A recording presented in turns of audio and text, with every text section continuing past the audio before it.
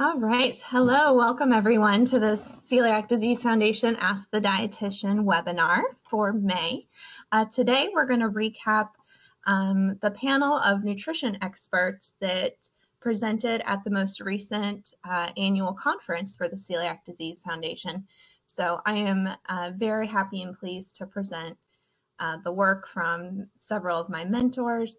And then in just a little bit later, we're going to have a special presentation and walkthrough of our new gluten-free and allergy-free marketplace that's available on celiac.org. So go ahead and type any questions that you have into the chat box, or if there's any problems with being able to hear me, please let us know as well. So let's get started. So the speakers at the nutrition panel at the most recent conference were Shelley Case, a registered dietitian who is a longtime member of the CDF Medical Advisory Board. She's a dietitian in Canada that has been researching all things gluten-free for many, many years. We use as a great resource for information. Also, Anne Roland Lee, who is the Director of Nutritional Services at SHAR USA, is also a registered dietitian.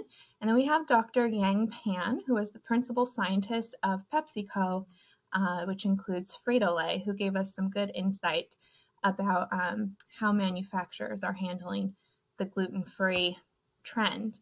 And then here's just a good reminder. Here's our fabulous marketplace that will make shopping incredibly easy for all of you who are looking for products that might have additional restrictions in addition to gluten. And I'm going to have Matt at the national office help us with that in a little bit.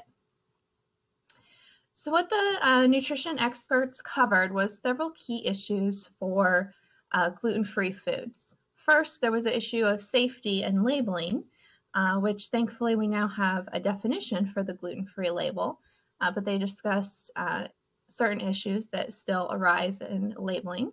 They talked about the issue of nutritional value or lack thereof in many of the gluten-free products. And then they also talked about manufacturing products that are both safe and labeled and have nutritional value.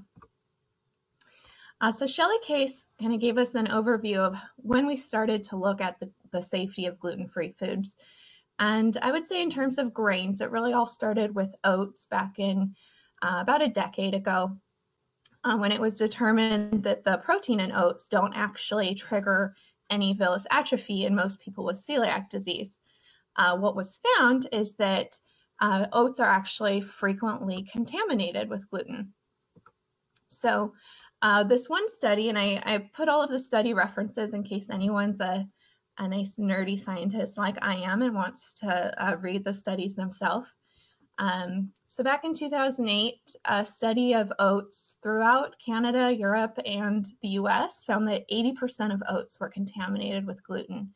And the gluten came from a variety of sources from wheat, barley, and rye. So that's a really high amount of oats that were contaminated with gluten. Then another study from just oats in Canada found an even higher percentage, about 93%, were contaminated with greater than 20 parts per million. And actually up to 3,800 parts per million, which is incredibly not wheat-free, incredibly not gluten-free.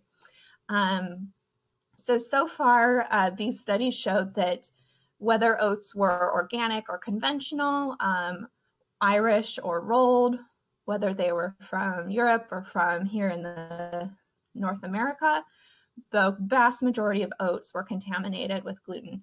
So this is what really led to the need for specifically labeled gluten-free oats or oats that had a wheat-free and gluten-free claim on them, which is currently what the recommendation is for oats. But we also have learned more recently that there might be an issue with other naturally gluten-free grains, which makes sense. Why would oats be the only special exception? So actually, Corner et al. In 2013 researched several hundred naturally gluten-free starches and flours that were sold in Canada. And almost 10% of them were contaminated with more than 20 parts per million gluten. And in fact, 3 products that were labeled gluten-free also contained more gluten and were mislabeled. So about 1% of products were mislabeled gluten-free, whereas products that weren't labeled gluten-free, about 10% of them contained gluten. So naturally gluten-free starches and flours, this includes rice flour, corn flour, soy flour, things like millet, buckwheat, amaranth, these naturally gluten-free grains. Then here in the US, Tricia Thompson, Ann Lee, and Grace in 2010 did a smaller sampling of about 22 grains and flours and seeds that, again, were not labeled gluten-free, but are naturally considered gluten-free. So we find that the majority of people are aware that of which grains are naturally gluten-free and eat them more freely. But unfortunately, about 32% of these products contained more than 20 parts per million gluten and actually wouldn't meet the definition of the gluten-free label, which wasn't in effect back in 2010. Thompson, Lee, and Grace also kind of determined from this study or advised that it didn't really matter whether a product had a voluntary advisory statement, which might include something like made in a facility that also processes gluten or may contain wheat. So 57 of the products that were not gluten-free actually had no advisory statement. So the majority of products of naturally gluten-free grains may not be accurately representing their risk of containing gluten. So currently, especially Shelley Case and Ann Lee and Tricia Thompson are recommending that we consume naturally gluten-free grains and flours that are labeled gluten-free and not necessarily those that have an advisory statement or have no advisory statement.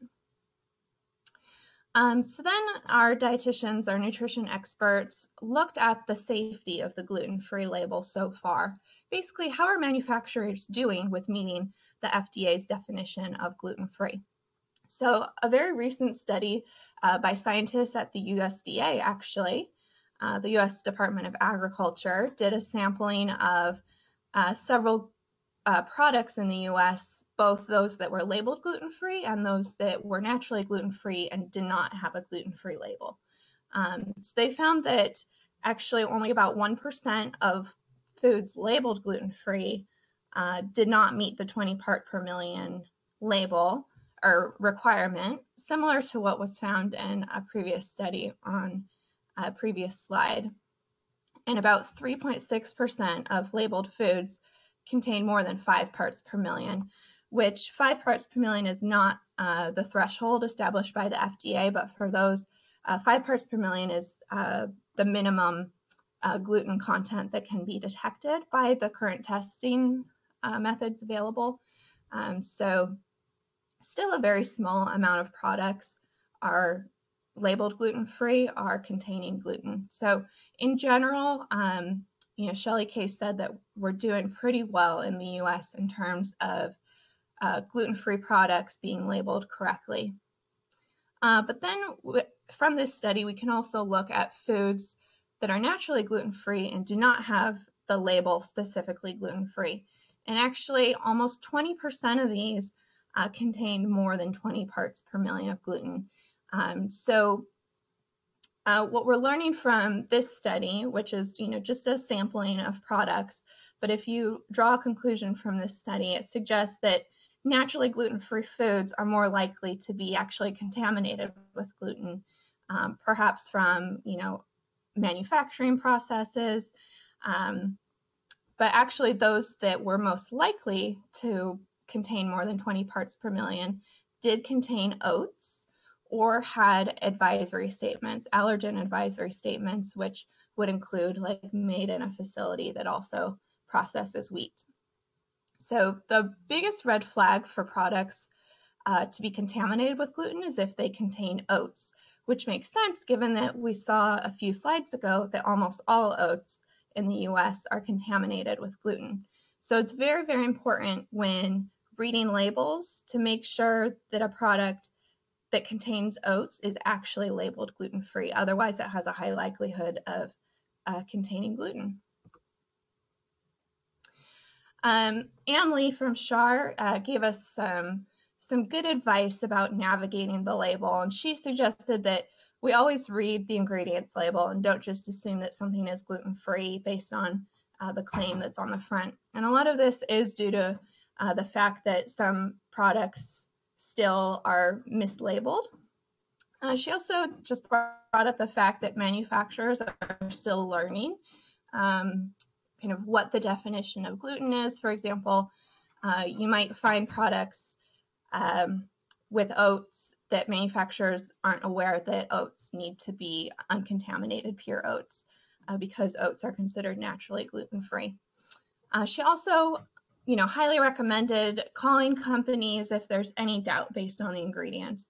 And rather than talking to a customer service representative, Dr. Lee actually highly advised, making yourself into the head of your household and having a very official title and asking to speak with the quality assurance department to really get to the right person in the company who's aware of how they source the ingredients, what tests they use, and if you can trust that the product is gluten-free.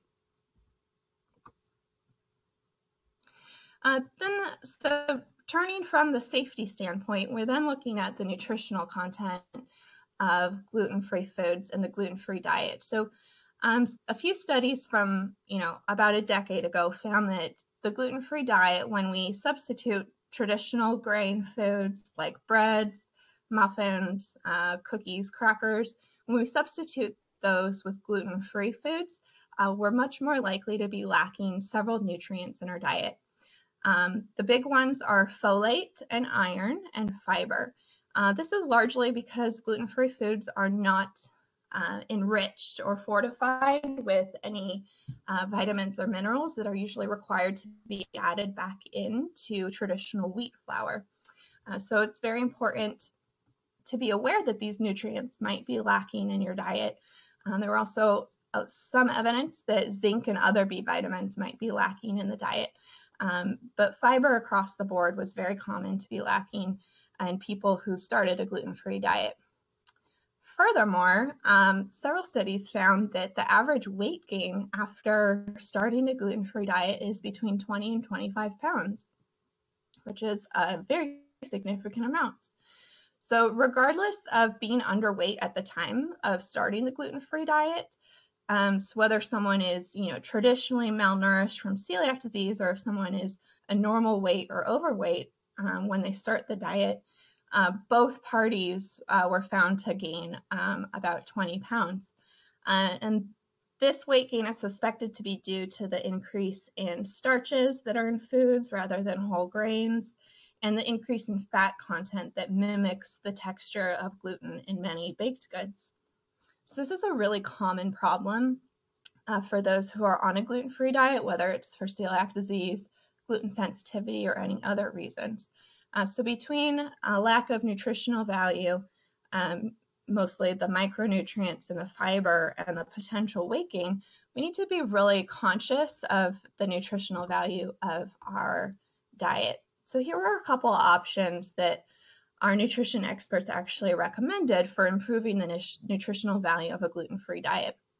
And I have a couple different recipes that incorporate these principles that I'll provide for you.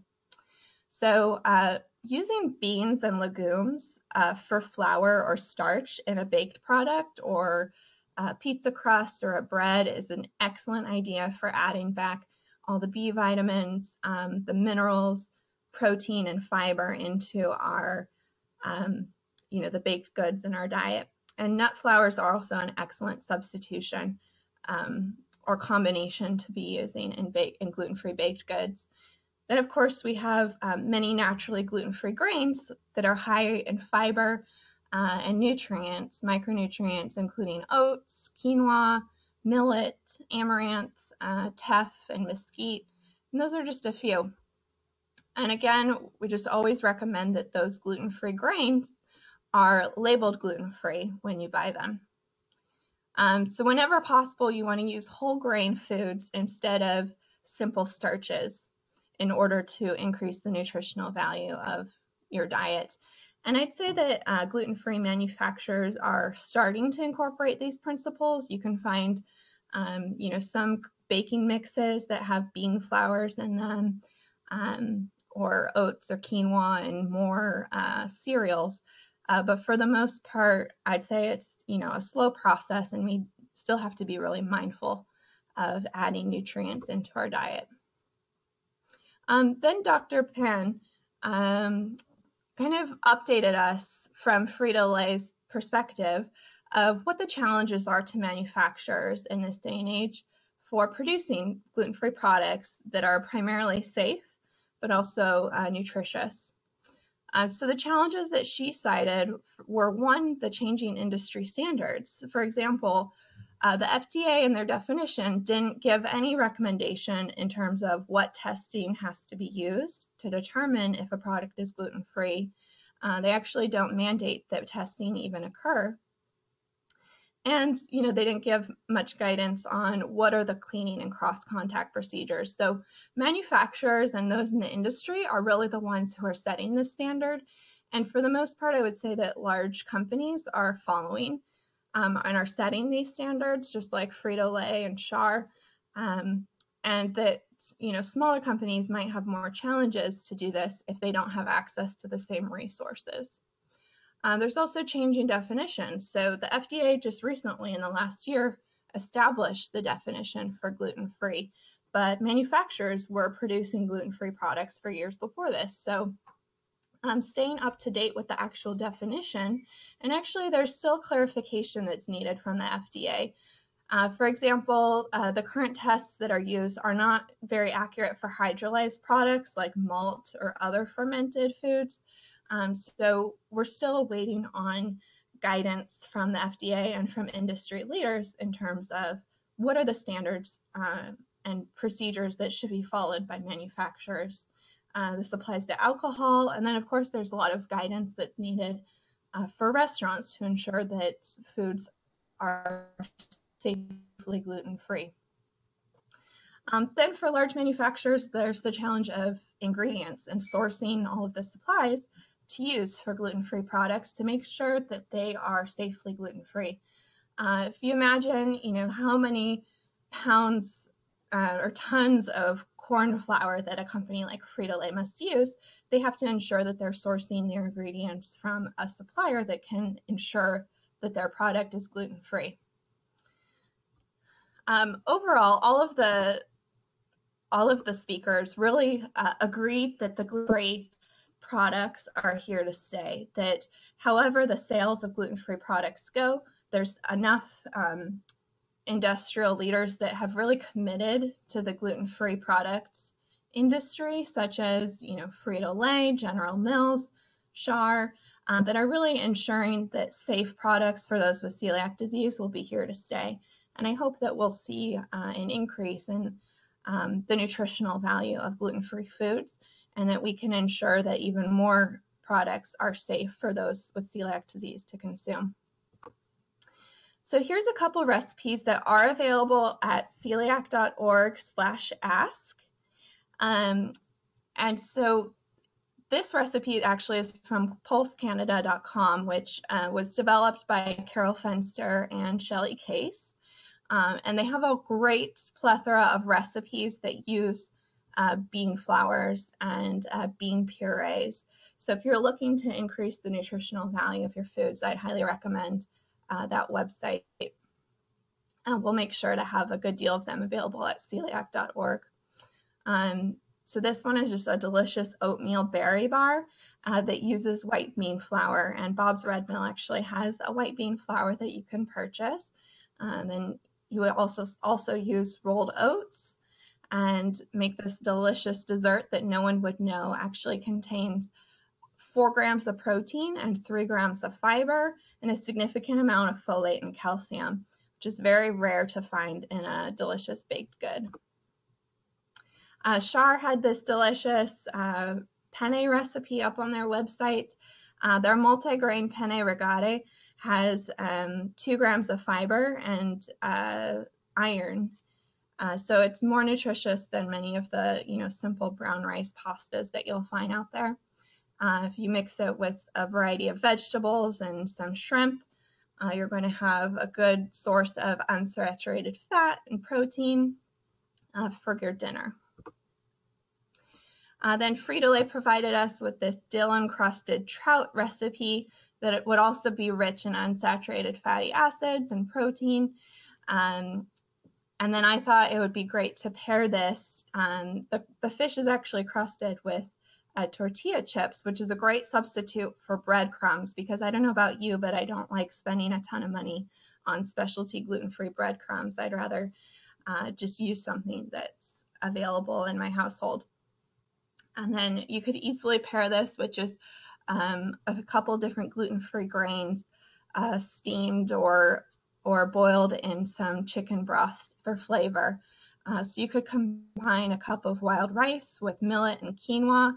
This is a good way to incorporate new gluten-free grains into your diet if you're a little nervous about what their flavor is or how you'll like it or how to prepare it. You can actually mix a new one with an equal amount of rice, and it'll help you to grow your palate to enjoy the new gluten-free grain that's actually even more nutritious than the typical grains that we use.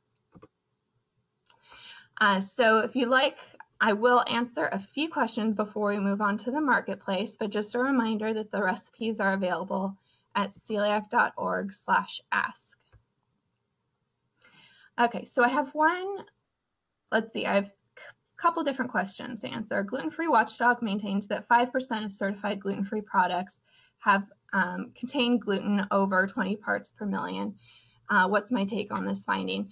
So Gluten-Free Watchdog summarizes their results from the products that they sample, which is, an interesting sample size. It's not comprehensive, and I don't think Trisha Thompson or Gluten-Free Watchdog claims for this to be comprehensive. It's just a good sampling of an idea that a small percentage of products, even labeled gluten-free, still do contain gluten. And so this is why Anley actually recommends researching products yourself. I'm just going to go back to, if I can find Trisha Thompson's slide.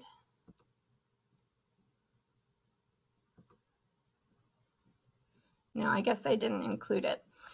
So basically a larger sampling done by the USDA found that 1% of labeled foods contained more than 20 parts per million.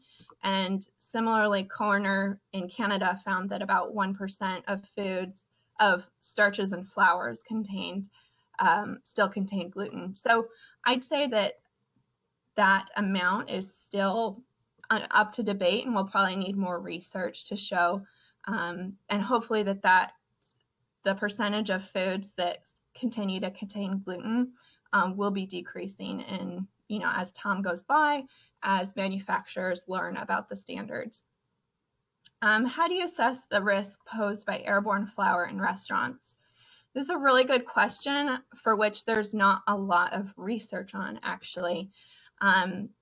So we do know that flour can stay airborne for up to 24 hours. So it is up to the consumer's risk in terms of if they want to dine in a shared facility. I'd say that the most risky food service establishments are those that do use loose flour, which is actually not as many as you might imagine. So I'd say bakeries and pizzerias are the most at risk, and ones that if you're extremely concerned, that you choose facilities that are dedicated gluten-free. And then I also always recommend asking a manager or a kitchen manager or a chef what procedures they take to, or what precautions they take to minimize cross-contact. So some bakeries will, clean their facility at the end of the night, and the first thing that they bake in the morning is the gluten-free products. Then they put them all away and cover them, and then before bringing out the wheat flour. I don't have enough research to say if 12 hours overnight is adequate time to guarantee that there's not cross contact, but it definitely minimizes cross contact. And then same with a pizzeria. I prefer pizzerias that actually do not make their gluten-free dough in-house because of the risk of contamination between the regular dough and the gluten-free dough. So it's best if the gluten-free products are always kept covered and isolated from any airborne flour. And then let me answer one other question.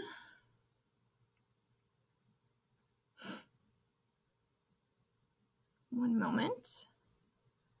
Let's see, I have a 3-year-old who has celiac disease, and he bloats while drinking any juices or soda. Is that common, and should I remove this from his diet? So that's actually a very, very common problem. And unfortunately, I think a lot of people are afraid that if they have gas or bloating, that it means that they accidentally ate gluten. So to me, because especially you mentioned juice and soda, this sounds like perhaps a fructose intolerance. And many people, not only those with celiac disease, but especially those with GI diseases, are more sensitive to fructose and actually have a hard time absorbing and digesting it. So what happens when we don't absorb fructose fully is that the bacteria in our gut get to feast on it, and the byproduct of that is gas and bloating. So you can actually do a breath testing with your gastroenterologist to confirm if it is fructose that your child is sensitive to.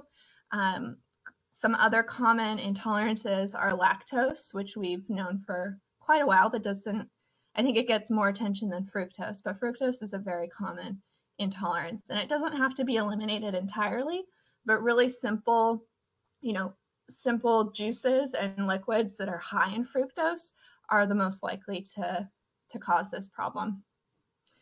All right. For the other questions, I can answer those in about when we're done with the marketplace walkthrough. So here I'm going to introduce Matt, and we're going to switch over to a screen share. Here, Matt, why don't you come in?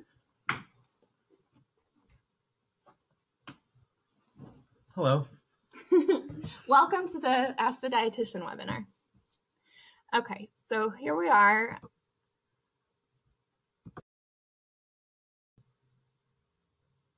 You should be all set to go. Okay. So thank you for joining us. I'm going to give you a brief walkthrough on the gluten-free, allergy-free marketplace. If you're not familiar with the gluten-free, allergy-free marketplace, in a nutshell, in a nut-free shell, I should say, it is an online gluten-free, allergy-free hub to list all kinds of gluten-free products, services, and companies. And the purpose is to connect people to those products, service, and companies, and to make it easier on the individual. So this is the landing page. To get here, you would just go to our website at celiac.org. And once you're on here, you can click on the marketplace up top here, which will bring you to the link of celiac.org/marketplace. Okay, so I'm just going to give you the basics. The first tab, and the one with the most the one with the products and one of the most comprehensive information is the products tab, which we'll click here. Now, when you are in the products page, you're going to see just some products populate immediately up here, and which is great. But we're going to search for things now. I want to search for. There's certain allergies and preferences that I need to have out of my diet. So let's look. Everything by default, by the way, naturally is gluten-free. But let's say we're going to do kosher. You need a kosher diet. And also, let's just do, you get the idea, but we'll do dairy-free. Okay? So we have these two preferences checked off, these two allergens. I'm going to search. And they give you what's populated here. Now, you look through the products. There's many products up here. Let's just click on one and see the information available. So when you're in the gluten-free, allergy-free marketplace and you click on a product, you're going to see a simple description of the product, the category, meals and entrees, which I'm going to get to in a second, allergens and preferences, as I just mentioned, the ingredients. You double check the ingredients, find out what's going on, and also the nutritional facts, which we click on here, it'll give you the detailed nutritional information. Okay, so these are for the product information. One more thing I just want to check off here is, say we're not too concerned about allergies and preference right now, and I need to go shopping, and I have nothing in my fridge, and I need to find some, let's say, meals and entrees, quick dinners you can heat up, very easily deliverable. Click on search. What do we got here? Boom. Click on these guys. Okay. I found the products I'm looking for. You go on the website, you go on the marketplace, you find out what you want. How do I get it? What's next? I mean, I can look at it, but I need these. Okay, notice here on many of the products, you'll see an Amazon logo. The reason for this is these are available on Amazon. Now, in the marketplace, we have a feature called the shopping list. My shopping list is right here. I want to add some of these to the shopping list, and I'm going to tell you why the Amazon's important. I want to get some organic light and sodium spicy chili, and Dull Garden soup is not an entree, so we're going to get rid of that later. But let's go for Amy's Tide Pad 9.5 ounce pack of 12. I got these two. Okay, let's add a few more. It's going to be a long week. All right, I'm ready to go. Here's my shopping list. Okay, now what do I do with the shopping list? It's nice, but how does it work? Okay, there are a few things you can do. One is you could print the list. I could print this list, take it to your Ralph's, your Whole Foods, wherever you shop, and you have it there in your hand. You can check it off. Makes it easy. You're not writing things out. You're not searching a million sites. Boom, it's done. Or I can email the list. I'm going to email this to my brother. I'm going to email this to myself. I'm going to email it so I can have it for later. If I want to keep this list constantly, I can just keep it saved. Here's the list. Now, when you check out products, most of the products on the marketplace are available on Amazon. A few aren't, and that's okay. The ones that are, you actually can send to Amazon to purchase. So we're going to do that. Now, here is the cool thing.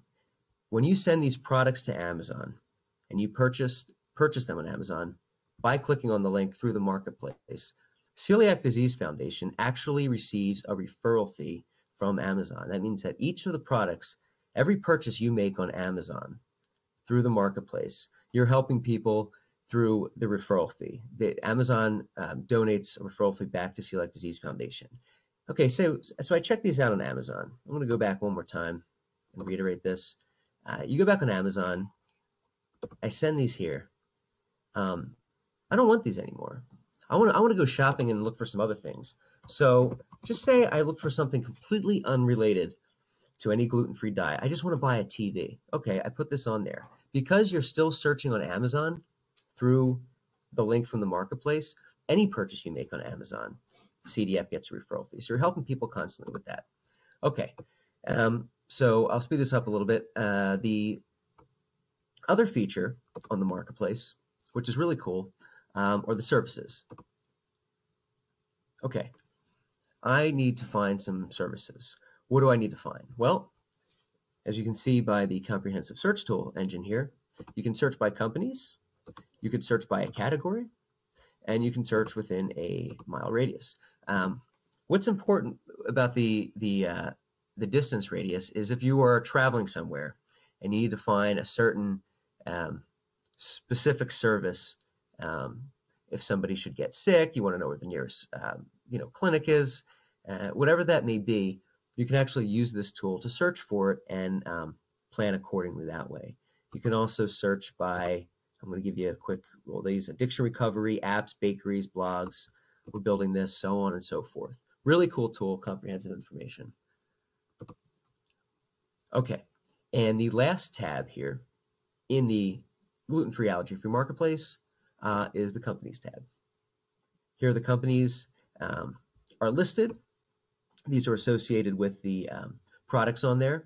Obviously, you can search for the companies, and in the companies tab, you have website information. Some have contacts, emails, whatnot.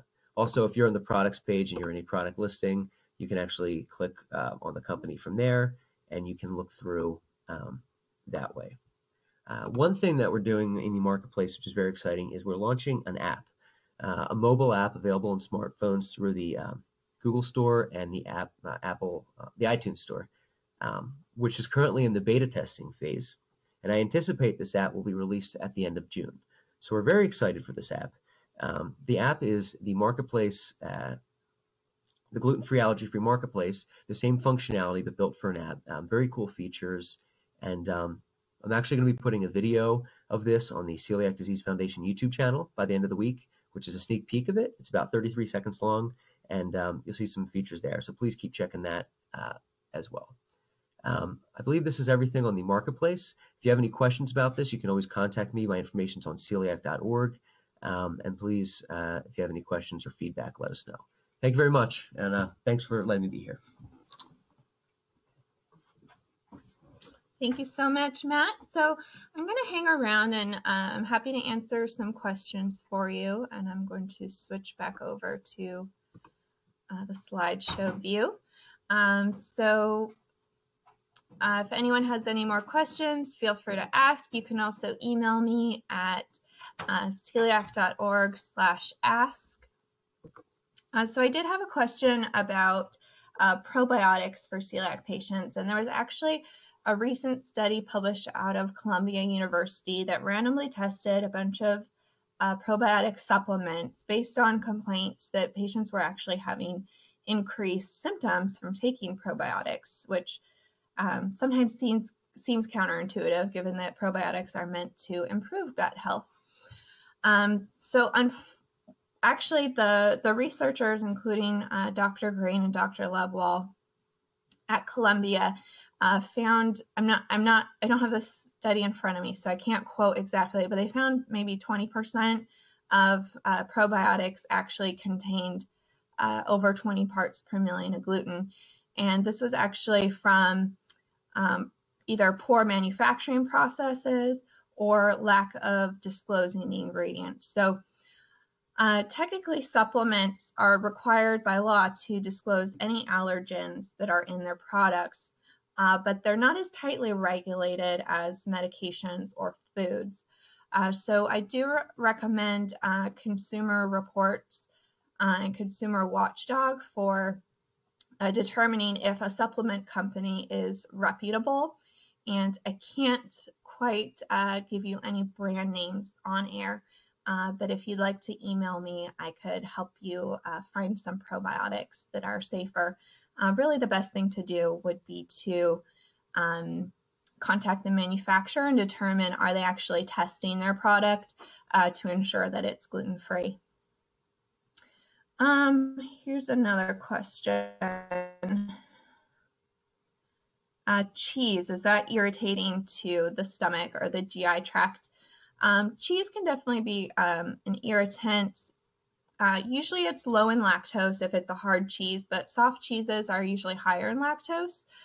So some hard cheeses that are low in lactose and are maybe less irritating can be cheddar cheese, mozzarella, Swiss, and there's another one I'm forgetting. I would look up lactose-free cheeses on Google, but those could definitely be irritating. And then some people actually have a difficult time absorbing fat, which might be in the cheese, or sometimes casein, which is one of the proteins that's in the cheese. So I would, definitely consult with your gastroenterologist to determine, is there still a degree of villus atrophy? Are we lacking enzymes in the villi that are causing continued symptoms? And sometimes an enzyme supplement can be really helpful in reducing the GI symptoms that someone has, especially if they're more newly diagnosed. But a lot of people with celiac disease have co-occurring intolerances, just like lactose and fructose. So I would definitely investigate that. Do we need to only purchase certified gluten-free nuts as well? That is a very good question. I'd say that there's not adequate research to say if with certainty that we should do that as much as we should with grains. I think it's never a bad idea. Me personally, I would look for, if a nut product has an allergen advisory warning, I would be more wary of it. But just because a product doesn't have an advisory warning doesn't mean that it's not processed in a facility that contains wheat. So at this point, I can't really make a solid determination or recommendation based on nuts. Another question.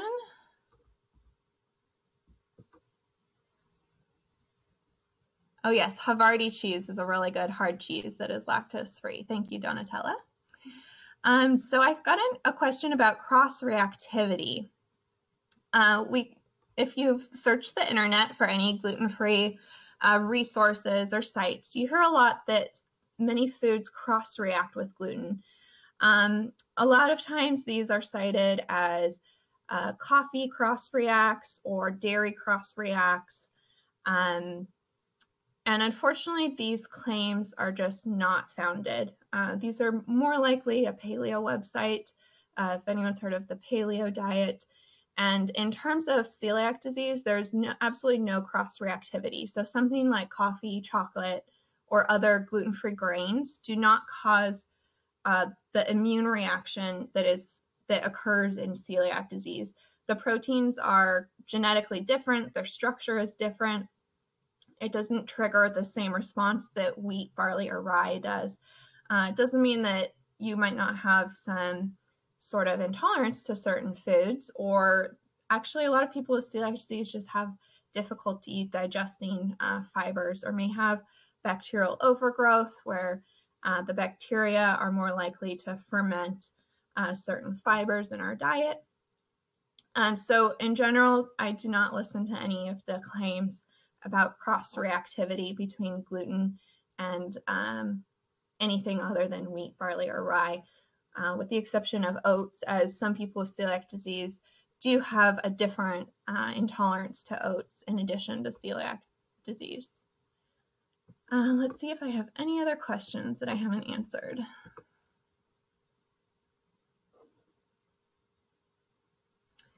Okay, here's one more question. To what do you attribute the low recovery rate among diagnosed celiacs? Great question, and I think that all of the pharmaceutical companies that are developing treatments are currently trying to answer that. So I don't know that I can say anything more than they can say. But basically, we do know that it's impossible to live in a bubble as a person with celiac disease, and that there is a degree of cross-contamination just from living our life, from eating at restaurants, from eating grains that may be cross-contaminated with gluten. So it could be an issue of, not being able to eliminate gluten 100% from our diet. The level of, I guess, there's different studies that anywhere from 30 to 50% of those with celiac disease continue to have symptoms or some degree of villus atrophy. But the vast majority of them still have, decreased risk for other autoimmune disorders and decreased risk for mortality and cancers. So to some degree, the gluten-free diet is working for us, but to some other degree, it's not adequate. And I'd say that that's why a lot of, hopefully more pharmaceutical companies are exploring other treatment options. And we don't know, maybe there's a variation of genetics where there might be something else involved in the villus atrophy that we're seeing in patients even on a strict gluten-free diet.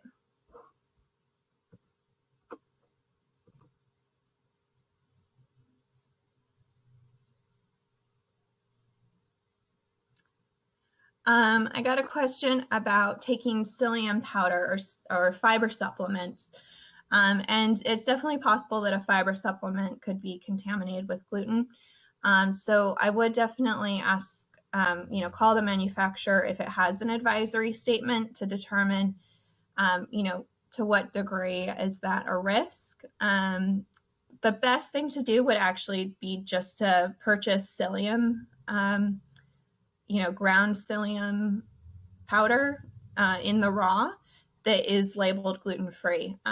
You could also use flax as a fiber supplement, and those would both, be good for increasing fiber in the diet. Any other questions?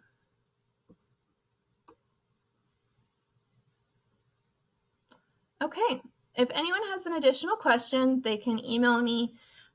There's a form there at celiac.org/ask. One more question. Asking my advice about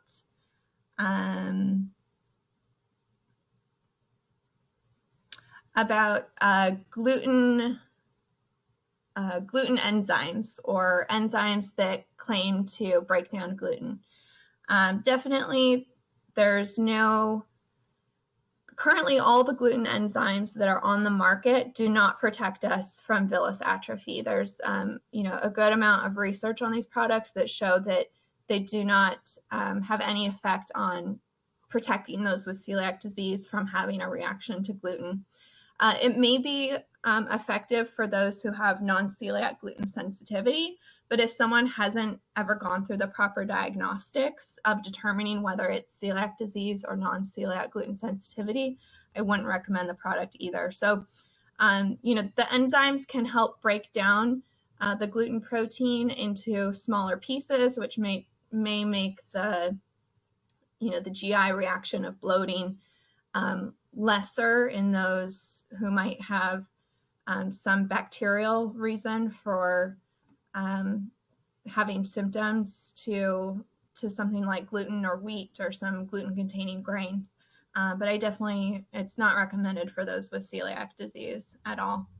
And then I have another question about multivitamins, and celiac.org actually has a study summary up on our website about how there was incidental cross-contamination in many supplements. And again, this is an issue of the supplement industry not being regulated, as well as medications or even foods. So any supplement is required by law to declare any allergens. So if they say it's gluten-free, technically it should be gluten-free. But there's no harm in actually calling the manufacturer and finding out, do they actually test to make sure that their product is gluten-free, or are they putting the gluten-free claim on just based on the fact that it doesn't contain any gluten ingredients? So that would be my best recommendation. And they're actually, one of the CDF sponsors is Celivites. I'll type it into the chat box. That produce a line of vitamins, designed especially for those with celiac disease who may have specific nutrient deficiencies, and they do test their product to ensure that it's gluten-free. It's not the only supplement that is safely gluten-free, but again, I can't necessarily say them all on the air. So I would just recommend contacting the manufacturer as usual. There's a lot of work to be done for us with celiac disease and us in the celiac advocacy industry. And, I'm grateful to be part of celiac.org, which, is helping to bring this information to light. And I will be available by email if anyone has additional questions. Thank you so much.